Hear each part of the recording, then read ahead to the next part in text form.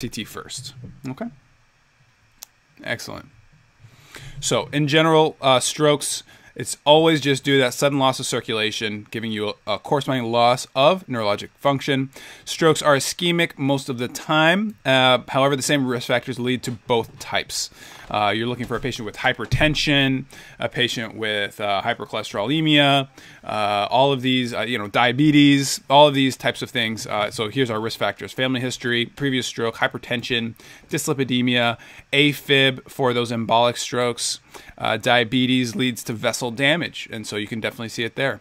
Heart disease, carotid stenosis, cocaine use causes vasoconstriction and can lead to strokes. And smoking obviously causes a lot of damage to our vasculature and can lead to a stroke.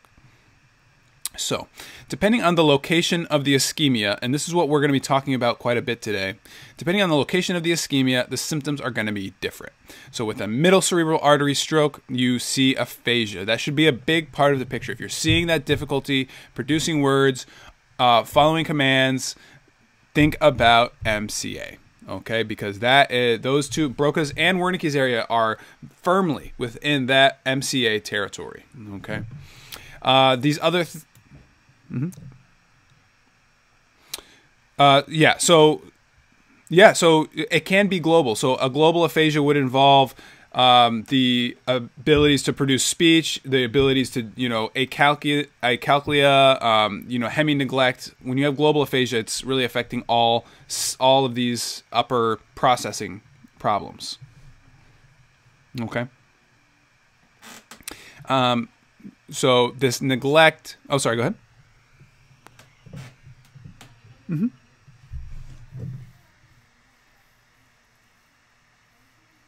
Yeah, so with cocaine use should be more of a thrombotic versus embolic, absolutely, because you already have a very narrowed artery.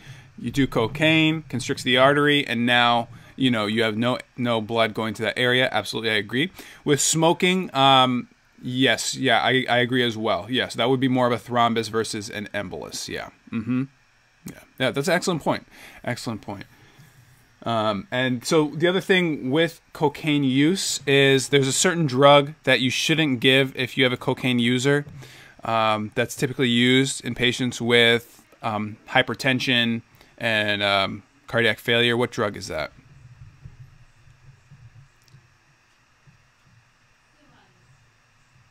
Beta blockers. Excellent.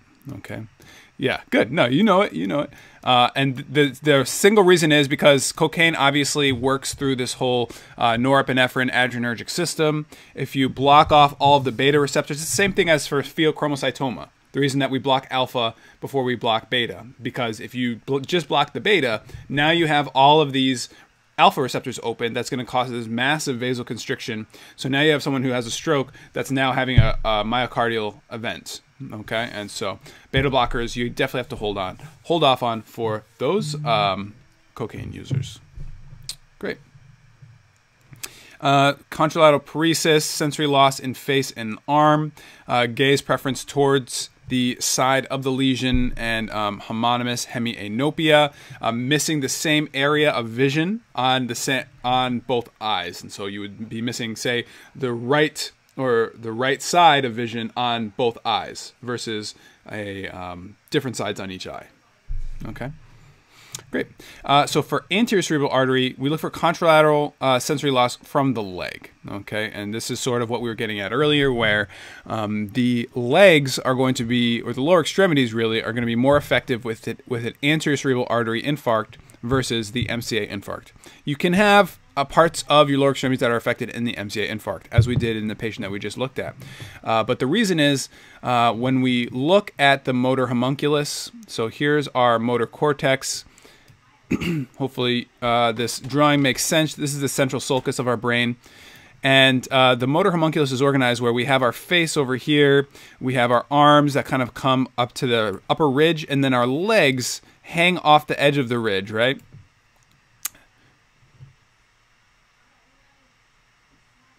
Oh, you can't see it? It's right at the top where it says strokes. It came up? Okay, good. Yeah. So the legs hang off the edge. Just imagine like you're hanging your legs off the edge of a pier, right, into the water. And so the water here is going to be our anterior cerebral artery, supplies this inner part of the motor homunculus. MCA is going to provide blood supply to all of this lateral area. Okay, so lateral area, MCA, and then the inner area is going to be ACA, and so that primarily will be manifested in the lower extremities. For a posterior cerebral artery infarct, here we're looking really mostly at vision loss, because that PCA is very important for the occipital lobe, visual processing system. So look for that homonymous hemianopia again. You can also see other strange things in vision. You can see for your patient areas where they have like little blind spots or areas that they can't see just in their vision. If it's mostly a vision, the vision is the biggest part of the picture. You're going to think about some other things, but a PCA infarct should be one of those things that comes up, especially if you start seeing memory deficits, dyslexia, alexia, not being able to read, we would look for. Okay. Basilar artery, the classic presentation of basilar artery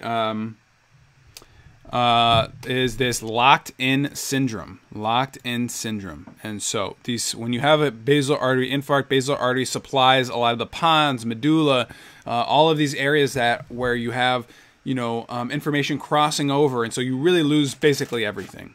The only movement your patient is really going to be able to consciously do is a vertical gaze, up and down. Otherwise, they're completely locked in. Okay. And surprisingly, even though this is a pretty straightforward and obvious patient presentation, right? Locked-in syndrome is pretty obvious when you see it. I still got questions on basilar artery infarct on my step 2, which I was surprised about. I thought it would be something really, crazy and advanced and something I'm really going to have to like draw out and think about. But one lesson I learned through studying for step 1 and step 2 is while, you're expected to learn a lot of these really kind of complicated presentations of strokes, most of the questions are going to be covering sort of the major ones, right? Rather than some of these more esoteric and bizarre things where you only have, your right arm, you can go up and down, your left arm goes right and left, right? It's not anything really super complicated and advanced like that. It's going to be know the meat and potatoes of strokes. Don't worry about these really rare advanced things because they tend not to be asked about. Okay. Lacunar strokes definitely qualifies as meat and potatoes. These are those strokes that you get in patients with hypertension.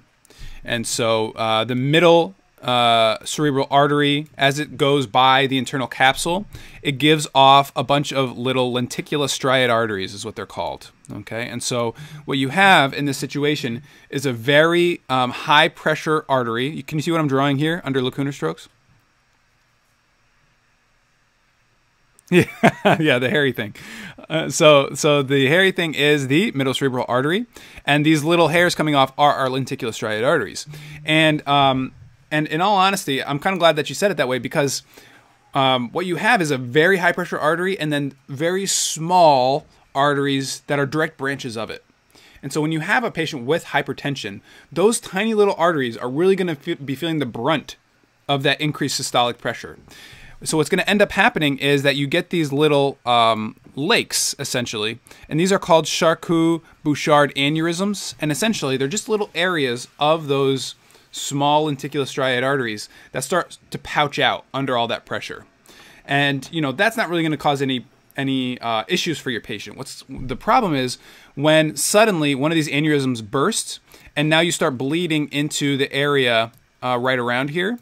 And this is your lacunar stroke, and these patients present with a pure motor or pure sensory stroke. Okay, and so rather than with your MCA, you're having motor and sensory along with all these other things. If you see a patient that's just pure motor in one area or pure sensory in one area, think about a lacunar stroke. It's just a very small stroke in a very concentrated area, causing one particular problem.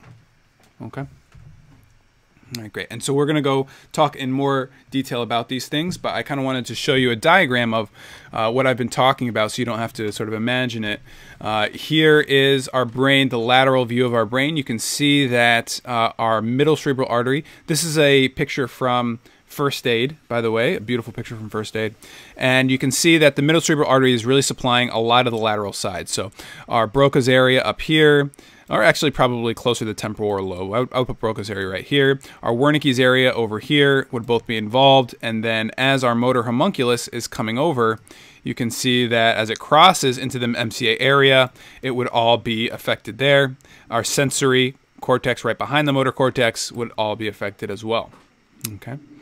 If we split the brain in half and look at it from the interior side, what we see is that on the interior side, it's almost all anterior cerebral artery. So the anterior cerebral artery is going to be responsible for all of the parts of the motor and sensory cortex that sort of droop over and touch the inside.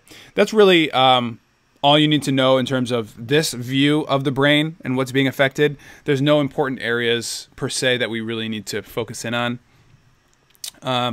For the temporal lobe, it's important to remember that in most directions, most way you slice it, the middle and posterior share about 50-50 of the blood supply to the temporal lobe. Motor and posterior cerebral, middle and posterior supply about 50-50 to the temporal lobe. Okay, and then so we can see the inferior view of the brain here and just sort of how that breakdown goes along. And you can also see why patients with things like an anterior cerebral artery stroke, you're affecting, parts of the visual cortex, the visual processing system as it crosses over. You have your mammillary bodies here that are being affected. All this area is prime real estate and can show up as patient presentation. Okay. Last thing that we need to look at here is our motor homunculus. And so you can see, again, like we mentioned before, how the feet kind of hang off and are sitting there in the water. The knees, hips, as we go to the superior part of the motor cortex. And as we move our way around into the anterior cerebral artery territory, this is more of our hand, face, all the way down into our tongue area as we move all the way out laterally. Okay, and I believe this is the sensory cortex, not the motor cortex, but the sensory cortex and motor cortex follow the exact same sort of layout. Okay, and so the last thing that I want to mention here before we move on is this idea of watershed zones. And so, we're comfortable with watershed zones in the GI tract. The most common place of ischemia when you have hypovolemia is where? What is the watershed area in the GI tract?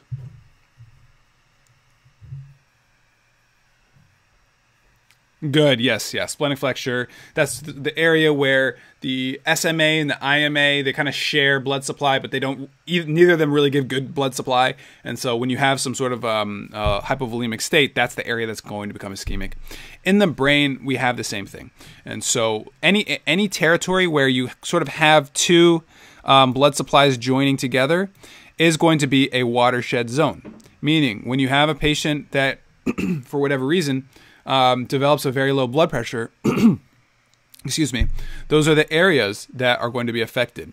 And so when you have some sort of global ischemia, what you want to look for is the man in a barrel presentation, where patients can move their arms and legs, they can move their face, they have sensation on arms and legs, they have sensation in the face. However, when it comes to moving their abdomen and their thorax, they have very limited sensation, they have very limited motor ability.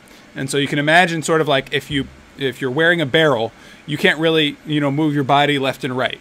You can't really, or your abdomen, right? You can't sort of do one of these side crunches or a front crunch. You can't twist, right? Because you're wearing a barrel. And so when you have this man in a barrel where you lack sensation to your thorax, when you lack motor ability to all of your, abdominal muscles, your rectus muscles, external obliques, internal obliques, all of these muscles are affected when you have that global ischemia. Okay? Excellent. Great. So in terms of diagnosis, first step is always going to be CT without contrast. This way we can differentiate that ischemic from hemorrhagic stroke and identify potential candidates for thrombolytic therapy. Like we said before, if it is hemorrhagic, you definitely do not want to give thrombolytics. it's mentioned in a lot of the review material. Excuse me, I don't know what is going on with my voice today. So it's mentioned in a lot of the review materials that you can go ahead and do an MRI to really closely identify these infarcted areas. But this is not really something that is done typically, in the acute state. Maybe down the line, as your patient is recovering, you can do that MRI to sort of figure out what the infarcted areas are. But MRI should never be one of the choices of what to do next in the ED. Okay. If you have a patient who is inpatient and is recovering from a stroke, okay, now you can go get an MRI if neurology wants it, but never in the acute in the acute state.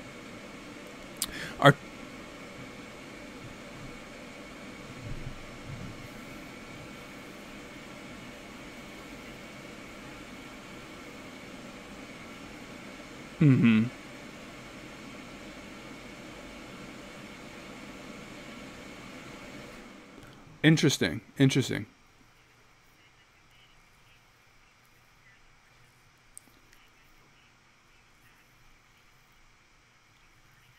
Uh-huh.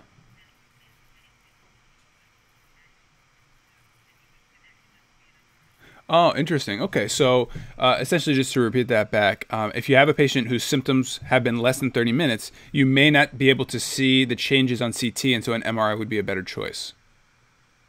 Is that it? Okay. In the ED, yeah. Okay, interesting. Okay, that's I didn't know that. That's an excellent point, and it seems like that's something that they can kind of go after you with. So good. Okay, I'll definitely have to add that in there. Good to know. In terms of treatment, ventilation. If this patient is having issues with ventilation, making sure if we need to intubate, then going ahead to do that. Check their ABCs. Right. Whenever you get these questions, ABCs should be on your mind. Fluid resuscitation, cerebral perfusion, to minimize ischemic injury to those damaged at-risk areas, and then there's a question of TPA. So once we have that clinical diagnosis of ischemic stroke, we can start to think about whether or not to give TPA.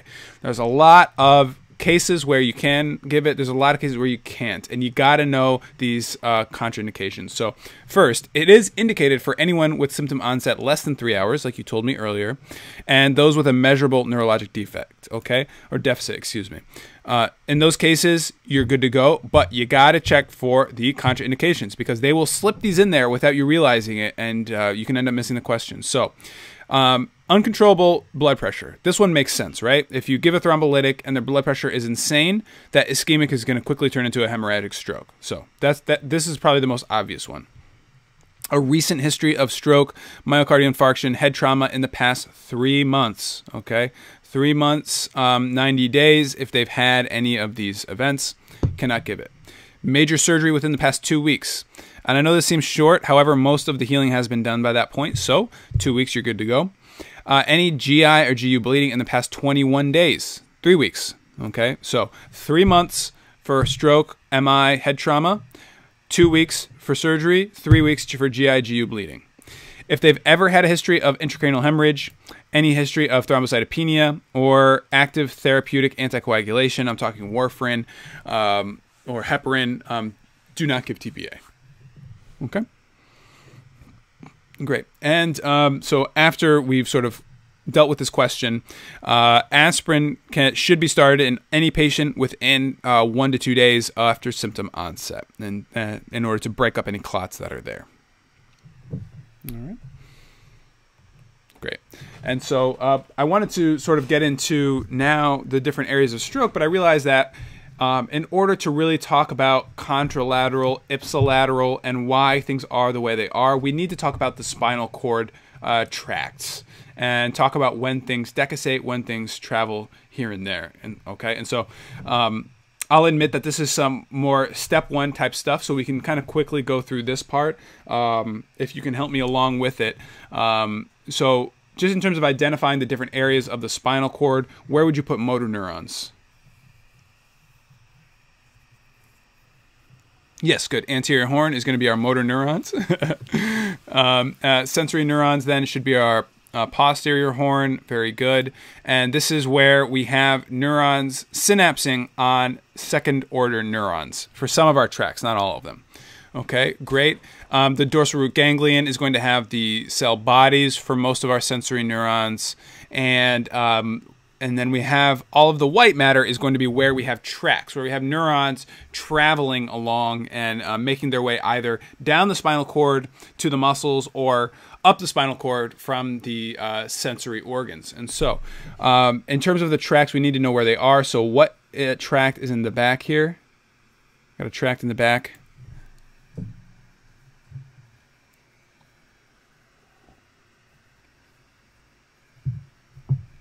Good, yes. Good. So our fasciculus, gracilis, fasciculus, cuneatus. Gracilis is going to be the inner part, and cuneatus is going to be the outer part.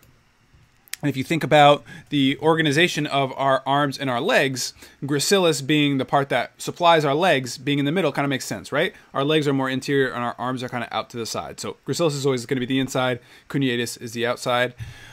Great. And then out here we have our lateral tracts, which are going to be carrying, you know, pain, itch, and temperature, our spinal thalamic tract, essentially.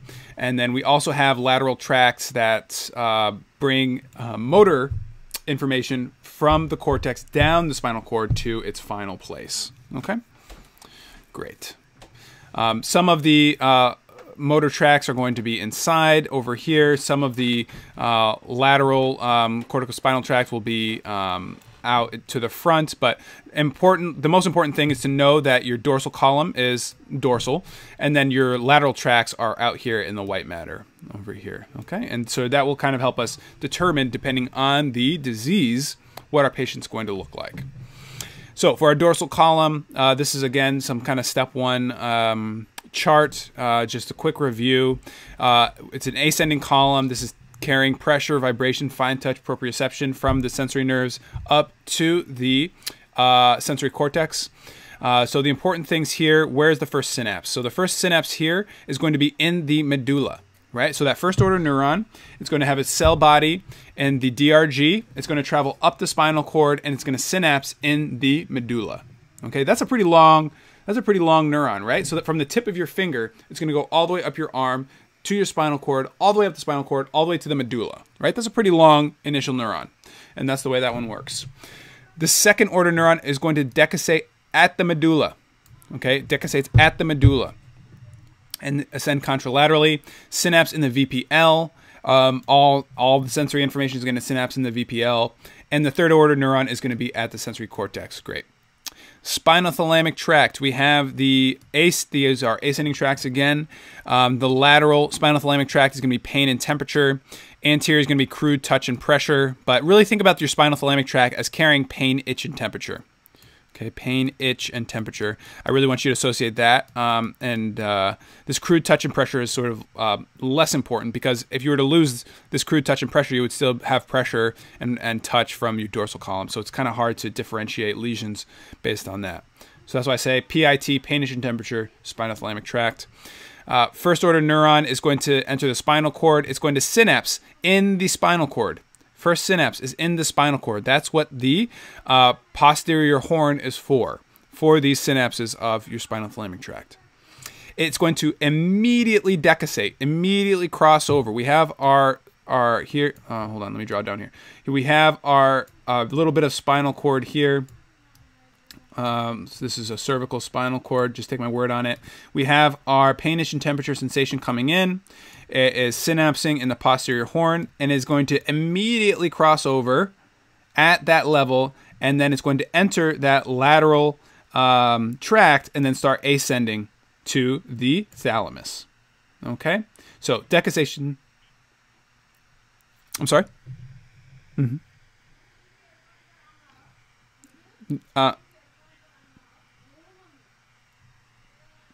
Exactly, yes. This is the only thing that's contralateral when it comes to these spinal cord lesions, yes. Yeah, that's why we have to review it, because it's like, I don't know. There's a lot of different things happening for this sensory system. So that immediate decussation means, like you said, it's going to be contralateral for anything. Anything upstream would be a contralateral deficit. Okay, great. So a VPL is going to be where it synapses, all the sensory synapses in the VPL, and then the final synapse is at the sensory cortex. Last is our lateral corticospinal tract, which is our voluntary movement of the contralateral limbs. So it's contralateral, so that means our primary upper motor neuron is going to descend through the internal capsule. This is where we had those lenticular striate arteries coming in, and we have those Charcot-Bouchard aneurysms, lacunar strokes, etc., etc. That's why we talk about it, because this is where the motor neurons actually descend from the motor cortex. These fibers are going to decussate at the caudal medulla and descend contralaterally. Okay, and so having a lesion of the upper motor neuron above the medulla means it's going to be contralateral. If it's below, then it should be ipsilateral. Okay. Cell body of the anterior horn is where they will be synapsing, like you told me before. And then that lower motor neuron is going to leave the spinal cord and then synapse at the neuromuscular junction. There is no third order neuron for the motor system. Okay, great. So drawing it out, I don't think we really need to draw it out. I think it's pretty clear for you, right? Just remembering that, which of these are going to cross at the medulla. It's going to be your dorsal column and your motor, and those are obviously going in different directions. And the one that decussates at the spinal cord is your pain, itch, and temperature for that lateral spinal thalamic tract. Okay, wonderful. So now we can kind of start to talk about some of these lesions at the spinal cord and then move into lesions at the brain and strokes and how they affect that. So here, talk to me about this particular spinal cord, this spinal cord piece. Just an FYI, these types of images will be on your step 2. I had a couple of them. And so you got to be comfortable with what you expect to see. So in this particular image, what tracts are being affected? Motor. Mm-hmm. Yes. Nope. Yep. Exactly. Very good. Yes. So spinal thalamic is a little bit more a lateral. Up here you can see, for kind of giving you a preview, that would be your spinal thalamic. This is going to be your descending tract, as well as the nerve cell bodies that are in the spinal cord themselves. And so since we're talking about motor, which is being affected here? Our upper motor neuron or our lower motor neuron? Lower, okay. What about upper? Is upper affected at all?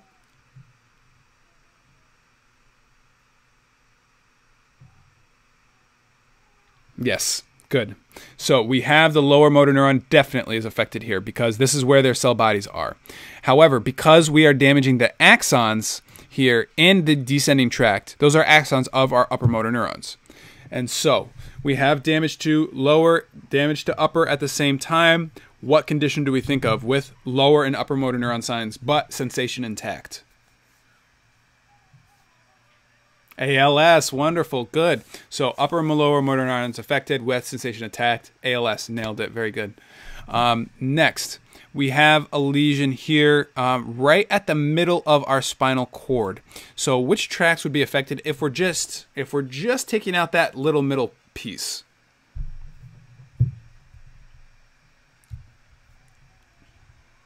So this is going good. So this is going to be affecting anything that crosses over.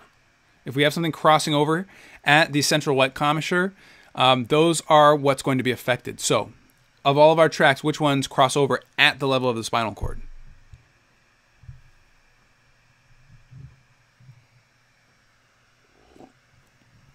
So motor is going to cross at the medulla. Motor doesn't have to cross at the central white commissure.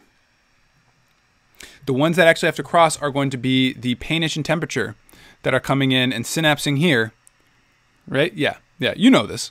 Yeah, so they synapse here, and then they cross, and then they start to ascend, okay? And so this particular condition, when you have a widening of the, there's essentially a tube here, you can see it in this image, that allows CSF fluid to travel up and down the spinal cord and through this duct, essentially. And when you have a widening of that duct, it's called a syringomyelia. Okay, and so these patients are going to present with a lesion to their pain, itch, and temperature from the contralateral side, right? Because this has to cross over. But what about information from this side? This information from the opposite extremity is being affected as well as it tries to cross over and ascend. And so we should see a bilateral loss of pain, itch, and temperature at the level of this lesion. Not below it, not above it, just at this level, because this is the only level that's being affected. Wherever these nerves are crossing, that's what's being affected. And so in syringomyelia, what we see is pain, itch, and temperature affected bilaterally. These syringomyelias tend to happen in the cervical region, and so really look for those upper extremities to be affected. Okay, so you know, any C7 to T1, T2, T3, anywhere in there is where you tend to see this manifesting. And the classic presentation is that your patient will be having, has been burning themselves on their fingers, you know, as they're touching things in the kitchen or as they're working in the shop, that they've noticed that they keep injuring themselves without realizing it. And so you want to check both hands and make sure that they're both affected. If they have this loss of pain, itch, and temperature on both hands bilaterally, you know that it has to be a syringomyelia because no other system is affected because no other system crosses there.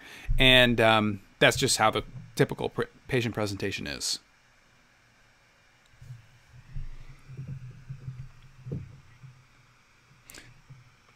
Yes.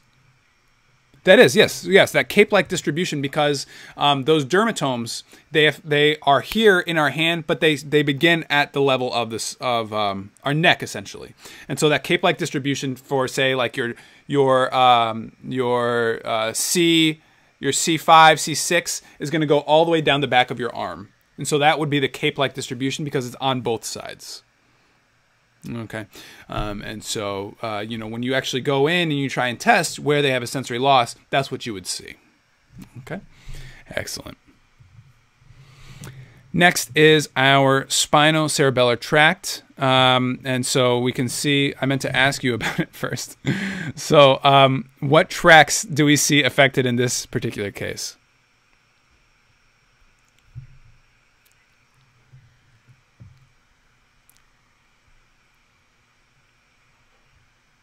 Good. Good. Excellent. And so, you know, this is a patient that is going to have loss of, you know, your proprioception, fine touch, you know, just whenever you have this dorsal column being affected in a very singular way, where it's just only affecting the dorsal column. Yes, there's a little bit of this lateral spinal thalamic whatever, but you really see that dorsal column being affected. I really just think of the B12 deficiency, and that tends to be what it is. So dorsal column is the biggest kind of part of your patient presentation, giving you these paresthesias, impaired position and vibration sense. This is your subacute combined degeneration or vitamin B12 deficiency. Okay, good. And last, here we have some sort of lesion outside the spinal cord that leads to loss of this anterior portion of all of the spinal cord. And so we have really loss of everything except for our dorsal column. That means motor, and that means, you know, your lateral tracts, so everything you would expect to see there. And this is going to be due to a occlusion of that anterior spinal artery. You have an artery in the front of your spinal cord and an artery to the back. The artery in the back, posterior, tends not to be affected, but if you have a patient with a AAA, abdominal aortic aneurysm, in trying to repair that, sometimes you can cause damage or occlusion to this anterior spinal artery, and your patient's going to present with this upper motor neuron deficit below the lesion, because as those upper motor neurons are trying to get down, they can't reach to their final target. So in terms of upper motor neuron lesions versus lower motor neuron lesions, how are they different? What do you expect to see if I tell you a patient has an upper motor neuron lesion? What is that patient going to look like?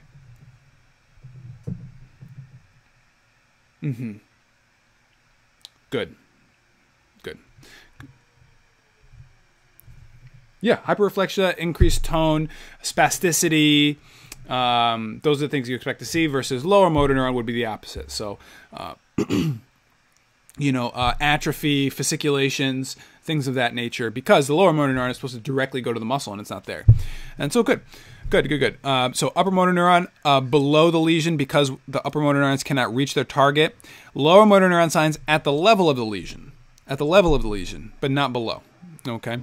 Because below the level of the lesion, the lower motor neurons are completely fine. That's why you're seeing this upper motor neuron deficit below the lesion, right? And then loss of pain, itch, and temperature below the lesion, because they're trying to travel up and they cannot. And so just, associate this anterior spinal artery with that AAA repair, and you should be all set for the exam. Okay, questions on this?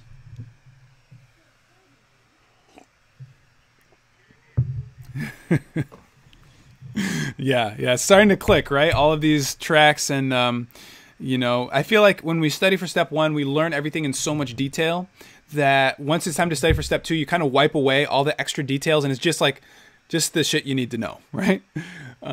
So good. Okay, so our hemisection. This is one that comes up again and again. Somehow people are getting stabbed right through half of their spinal cord, and so we need to know about it. So when you have a hemisection and you just lose half of your spinal cord, talk to me. Say the hemisection happens here at our T1 area. What do we expect to see above? What do we expect to see below the level of the lesion?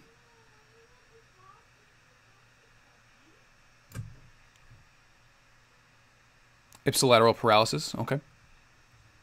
Good.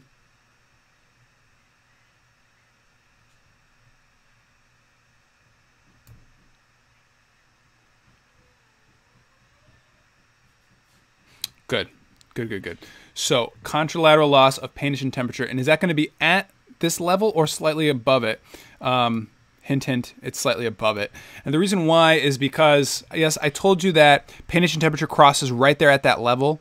But the truth is, that's not totally truthful. It starts to cross at the level, and then you got to see this stuff in 3D, right?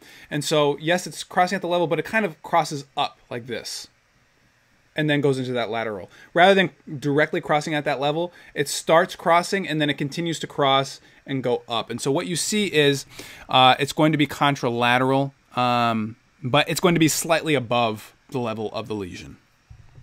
Okay? It's actually above because, like I said, you have the hemisection here, and then what's going to be affected is slightly above, because you have tracks that are crossing from below there, essentially, right? And so if you had a hemisection here, some of these tracks are able to cross, but as you get closer to the level of the lesion, that's the area that's not going to be affected.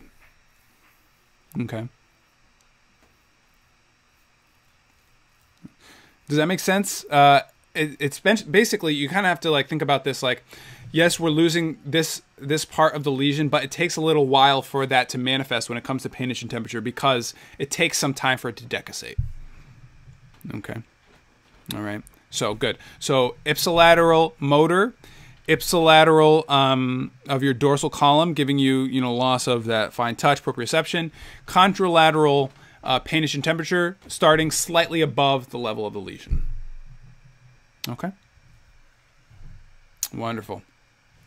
And so here is the diagram kind of showing that. And what we see here is that the level of the lesion is here, and the loss of sensation, lower motor signs. Oh, you know what? You were right. I was wrong. I take it back. Obviously, my understanding of this is way off. So you were right. At the level of the lesion, slightly below that is your pain, itch, and temperature, instead of slightly above it. I kind of had it backwards in my mind, I think. I'm sorry about that. So you were right. Whatever your understanding is, keep going with that, because if the level of the lesion is here, the pain, itch, and temperature is going to be slightly below. Loss in sensation, lower motor neuron signs for a few spinal cord segments, and then upper motor neuron signs and loss of your dorsal column everywhere below that. Okay? Okay, great. Great. And then so we talked already about what we expect to see with upper and lower motor neuron signs. Upper motor neurons, giving you that increased reflexes, increased tone, increased, this class nice spasticity, versus lower motor neurons is sort of the opposite. Okay. Great. So now getting into our strokes. Now that we've talked about where things decussate, where things connect, we can talk about how strokes manifest in our patients. And so here's our circle of Willis. Be able to draw this for the most part. Especially this region, I'd like you to really be able to sort of draw this from memory and label it, on a chart. But now that we're getting into step 2, you should also have a pretty strong understanding of what the posterior part of the circle of Willis involves as well. With our superior cerebellar, our IACA, and our PICA. This one is super important because they can ask us about Wallenberg syndrome and our lateral medulla syndrome, and they want you to really know about this posterior inferior cerebellar artery. Okay. The basilar artery is really going to be supplying all of the blood supply to, the pons, medulla, like I told you before. The whole brainstem is the basilar artery is very important for, and you can imagine why. When you have an infarct there, you end up with your locked-in syndrome. So, MCA strokes, middle cerebral artery stenosis or thrombosis. Let's look for motor and sensory cortexes in the upper limb and face. We have our temporal lobe with our Wernicke's area, our frontal lobe with our Broca's area. So look for aphasias there. Contralateral paralysis and hemisensory loss in the face and upper limb. Aphasia if it's in that left hemisphere, hemi-neglect if it's in the right hemisphere. For our anterior cerebral artery, look for the lower limb and contralateral paralysis and sensory loss to the lower limb.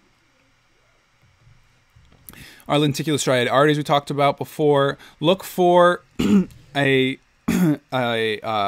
localized motor loss, localized sensory loss that is just affecting one part, right? Not the entire extremity, maybe just the hand. Not the entire right side, maybe just the upper arm. Look for just one localized thing without any neurologic signs, or cortical signs, excuse me. The neglect, the hemiphasias, visual field losses, those are not going to be there because they're not part of the internal capsule. Okay? And so, next, our anterior spinal artery, we talked about a contralateral paralysis of the upper and lower limbs, decreased contralateral proprioception, ipsilateral hypoglossal dysfunction. So the hypoglossal nerve is actually going to be supplied by our anterior spinal artery, and so we want to look for changes there. The anterior spinal artery is also going to be supplying the medial medulla, so you can look for that medial medulla medullary syndrome. This one is not commonly asked about, not terribly high yield, but this is one of those that I suppose is potential, so it's good to know. So, infarct of paramedian branches of the anterior spinal artery or the vertebral arteries, and you can see the here's our anterior spinal artery, here's our vertebral artery. Those are all going to be supplying, sort of the hypoglossal nerve and other parts of our spinal cord as it's emerging from the foramen magnum. Hello? Hey. Okay, good. So, so I was just saying, medial medullary syndrome, not terribly high yield. They're more likely to ask about your lateral medullary syndrome or lateral pons syndrome versus medial medullary syndrome, not asked about terribly commonly. With our PICA, our pica is supplying our lateral medulla. So what is in our lateral medulla? Well, we have our vestibular nuclei. If we had an infarct to an area that contains our vestibular nuclei, that is going to cause nystagmus, right? Vomiting, vertigo, this feeling of spinning, essentially, because we infarcted the vestibular nuclei. That makes sense. Lateral spinal thalamic tract. If that is there in the lateral medulla, expect to see a decreased decreased motor from the contralateral side. Decreased pain, itch, and temperature from the contralateral side. The spinal trigeminal nucleus, this is going to be affecting any sensation from the ipsilateral face. ipsilateral face, okay? And so when you see changes where you have one side of the body is affected and then the opposite side of the body is affected when it comes to the face, this dichotomy should really point you to these different medullary infarcts, okay? So here we have the lateral spinal thalamic tract. That's painage and temperature from the opposite side of the body. Spinal trigeminal nucleus. The cranial nerves do not decussate. Cranial nerves do not decussate. Think about your facial nerve. It leaves from the facial nucleus, and it leaves and goes directly to the muscles. It does not decussate. Trigeminal nerve does not decussate.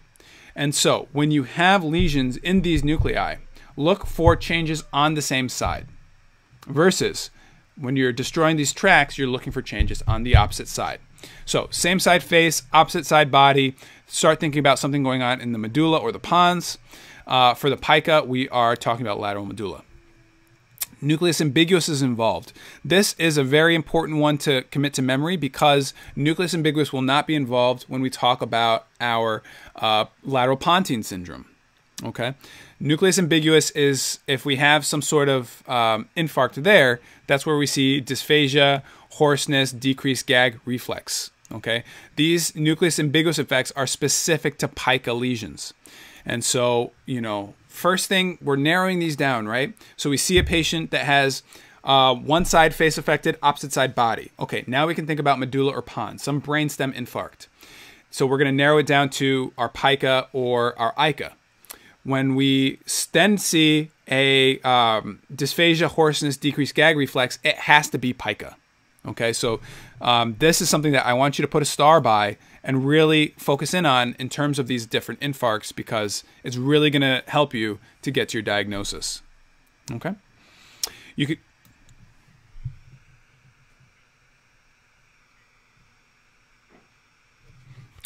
You're always going to see the nucleus ambiguous effects. Yes. Yeah. Exactly, yeah. So this is the way that I want you to think about it is when you see one side face and opposite side body, you're already close to your diagnosis, right? Because you know that it has to be somewhere in the medulla, somewhere in the pons, right? So that really narrows you down. Now you're going to be looking for specific things for pica versus ica. So for pica, what we want to see is nucleus ambiguous effects. For ica, what we want to see is facial nerve effects, okay? And so let's go on to our ica. So for ica, here we're affecting our lateral pons. So for here, we have some cranial nerve nuclei, so vestibular nuclei. That's going to give us our vomiting, vertigo, nystagmus. Doesn't help us too much differentiating between pica, right? So let's go on. Facial nucleus. Holy moly. This is our pot of gold here. Facial nucleus was not part of pica. Facial nucleus was not part of pica. So we can... already really helps us to differentiate. And so we should see same side loss of motor to the face with a facial nerve nucleus infarct. Okay. Spinal trigeminal, we already saw that in our pica. Cochlear nuclei, again, giving us some of that hearing loss. Spinal thalamic tract, same as pica. So this is going to be same side face, opposite side body, just like with pica, but now we have facial involved as well, like we said before. Some sympathetic was there before as well. Cerebellar peduncle is there as well. So this paralysis of the ipsilateral face and contralateral body, that is really going to be huge. If they mention something like this decreased taste, don't forget that the cranial nerve 7 has some sensory capabilities, right? Carrying taste from the anterior 2/3 of the tongue. Ipsilateral decreased pain and temperature from the face. Contralateral decreased pain and temperature from the body. This is going to be the same as pica, but this lateral pontine syndrome, look for those facial nucleus effects with these same side face, opposite side body sensory deficits. Okay. There's this mnemonic. I think this is from first aid. Facial droop means ica's pooped, and that's really going to be helpful for you to differentiate these come test time. Okay. And this is sort of another one of those things where I really feel like, you know, when studying for step 1, it was all a blur. It all looks the same. But now we're really kind of getting into the meat and potatoes. What makes these things different? How am I going to answer these questions? Well, I'm going to look for a facial droop. If I see facial droop and then all these other things, I already know my answer, right? You get more comfortable with reading through these question stems and picturing that patient in your mind to get to your diagnosis. Last, our basilar artery. This is supplying our pons, medulla, midbrain, corticospinal, corticobulbar. Oh my goodness, it just supplies so many things. And so while we do have that perceived consciousness, really all our patient has control over is vertical eye movement and blinking. Okay, so that's our locked-in syndrome, which you will get questions about. Okay, and so this image I wanted to include for you. This was a CT that we obtained in a patient while I was doing my surgery rotation. And I'd like you to tell me sort of what you see here and sort of just describe this CT scan for me.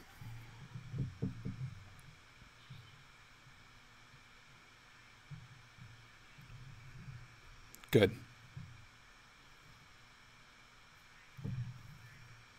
Good. Good.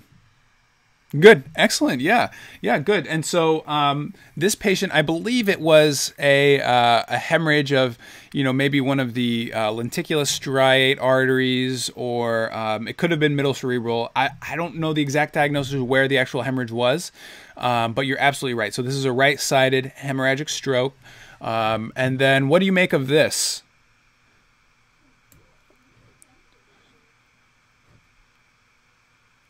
So you can see that on the right side, there's this sort of bulging area that's not present on the left.